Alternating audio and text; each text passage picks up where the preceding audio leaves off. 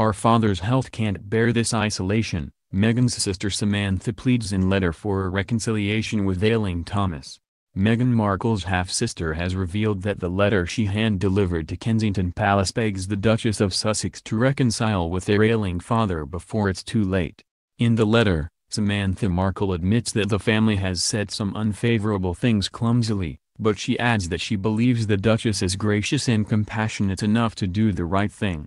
Samantha, 53, who suffers from multiple sclerosis and is in a wheelchair, delivered the letter to a gatekeeper at Kensington Palace 2 weeks ago during a trip to the UK.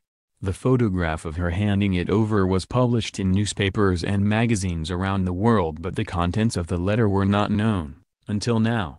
Addressed to Dear Duchess Meghan, the emotional 2-page letter in elegant script implores Meghan to heal the rift with their father Thomas, 74, who has had 2 heart attacks and is in poor health.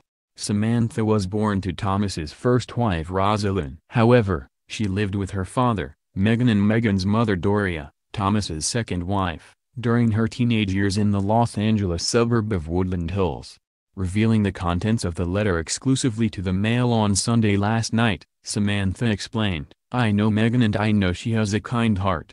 Her rift with our father makes no sense at all. The palace spin doctors have put out that Meghan feels she can't trust Dad because of all the stories that have been written about him, but Meghan should know better.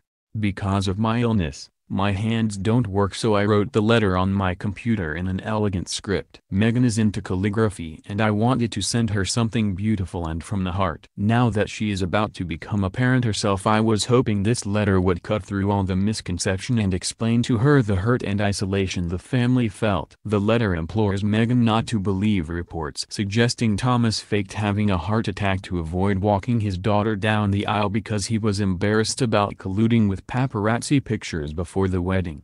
Samantha writes, "What is most critical here is the fact that Dad suffered a real heart attack, not just once but twice, as a result of the stress from all of the misperception, the breakdown in communication with you, and his being forced to be reclusive and inactive to avoid the limelight.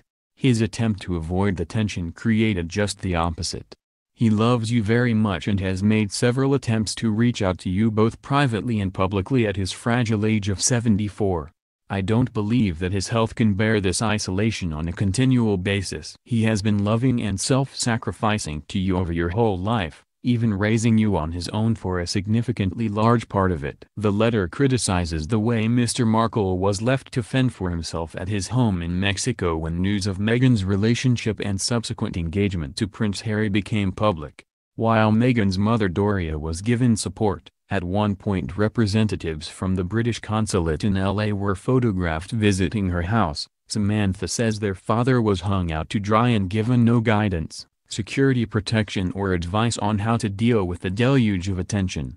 He should have been able to speak directly with his daughter, she writes, while imploring her sister to have a broader understanding of these very unique circumstances.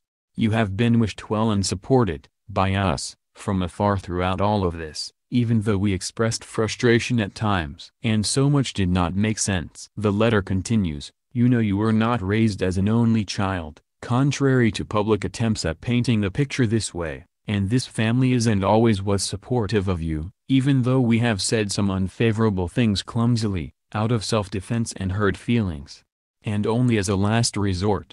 All of this came about upon our family quite suddenly, as you know. I want nothing from you but your continued happiness, and the happiness of Dad. He loves you very much, and I only ask that you reach out to him before it is too late. I know that he wants to be there for you, without the media and water under the bridge as an unnecessary barrier. I believe that in your heart you understand that what I'm saying is true. I also believe that you are gracious and compassionate enough to do the right thing and engage in peaceful resolve, as none of this was ever intended to be hurtful and could have been prevented early on by effective communication and understanding within the entire family." Samantha ends the letter by saying, "I do not require a response to this letter, but please communicate with Dad.